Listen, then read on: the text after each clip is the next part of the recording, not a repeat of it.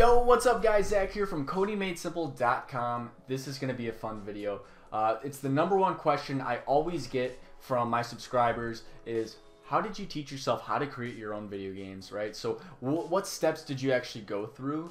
Was it, what kind of books did you read? What kind of courses? What's your education like? These types of things are always asked, and I want to make a video giving you guys a tour through my journey. So I'm hoping that I have the same story as some of you guys, right? So I was 7 years old. I was in, just a neighborhood, and I had all of my, friends that kind of lived in the same neighborhood as me. And I actually started developing these games with my friends, right? So we would go to their houses. I would take a Mario character, like an action figure, and I would put him on the ground, and then I would have my friend stand there. And if he wanted to go this way, he would have to run in place, and I would literally move the action figure with him, right? So if he wanted to turn around, he'd have to move his body around. The action figure would move that way, right? If he wanted to jump, he'd jump.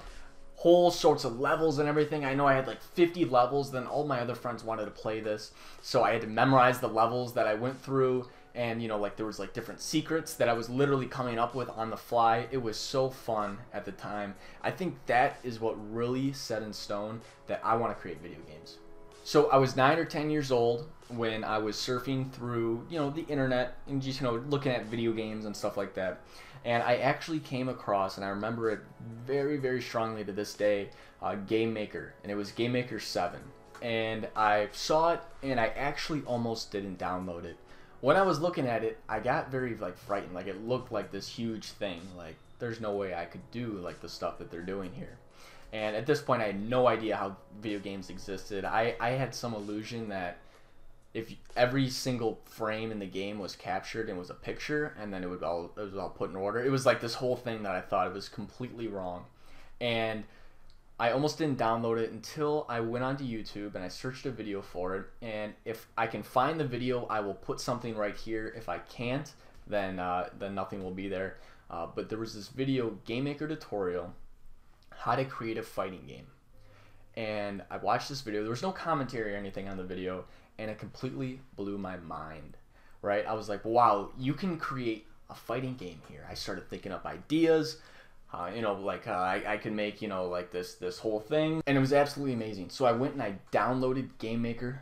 It was Game Maker 7 at the time, and I downloaded it, and I started creating some really crappy games. Here you're seeing actually the first video I ever posted on YouTube. It wasn't on this channel. This was a game called Dead Ambush. So I made a Let's Play of my Dead Ambush 2 game on this channel, and it was based off of that one directly. So that was one of the first games I ever made, and then I put onto YouTube as well. So that was really cool. Now, how did I learn how to do this stuff, right? So what books did I read? What did I go to college? Did I go to Harvard and get all this stuff? In actuality, no, I didn't. I literally started out watching YouTube videos. I was watching YouTube videos, how to do certain things, and I'm not going through documentation and just endlessly reading this documentation. That might work for some people. It bores the heck out of me. What I like to do is I like to get into the software, come up with an idea, and try and figure out how to make that idea work. How do I actually, if I want water in my game and I want to make it realistic water, right? Okay, I'm not going to know how to do that right off the bat unless I've done it before, and in which case I'm saying if this is the first time you've ever tried this, you're going to go out and you're going to research and you're going to learn how to do it yourself, right? I think that's the most effective part of learning, and that's what I do with my Game Maker Studio 2 course, where we're actually making a complete game, and why I like to put challenge logs into that game as well. It gets your mind turning, and it gets you to, okay, I don't know everything here, but let me research it and I can figure it out. And that's a lot of what I've been doing these last 9-10 years. Was if I want to do something, especially in So Much Blood, there were some things that I didn't know how to do with surfaces. How am I going to use this huge surface in a room with tons of blood? Or it's not going to be efficient. So how can I do this, right? So I start thinking up ideas and researching and doing all sorts of stuff, and eventually you get what you want out of it. So that, I think, is the most effective way of learning, and that's what I've been doing the last 9 to 10 years. I actually created this YouTube channel when I was 14 years old, and I created this channel because I was looking on YouTube and I couldn't figure out how to do something I wanted to do. I wasn't on YouTube, and that was like my main source of like, how do I do stuff with GameMaker? And I'm looking around and there's not a lot of stuff, and these people aren't putting out great content. Like, you know, there were people back then like Wizardy. I don't know if anybody knows him, or the Retry This. That was another one, another YouTuber that I look up to. I think they're long past YouTube now. I don't think they make videos anymore, but those were some of my first inspirations to saying, okay, I can do this.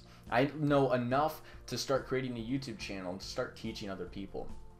And that's actually how my name was come up with. Was I searched YouTube. All these tutorials were really bad. I said I could do it better. Let me make some real tuts. That's where it is right there. Let me make some real tutorials on how you can actually go about creating this. So what I did was I made the YouTube channel Real Tuts GML for GameMaker language, and here we are today. Over 40,000 subscribers. I thank you guys a lot every day for this, and of course more videos are on the way.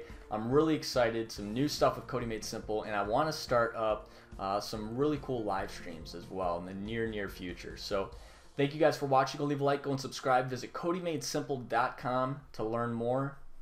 Peace.